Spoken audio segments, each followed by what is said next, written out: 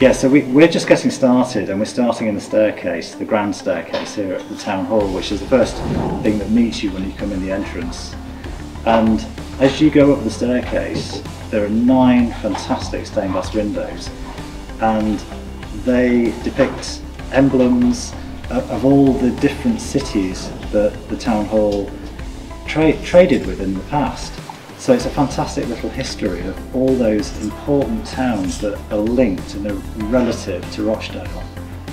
And it's not just towns from the UK, it's towns and countries from further afield. So you've got Australia, America, Canada represented here. All the different places in the world that have been trading are represented here as you come up the staircase.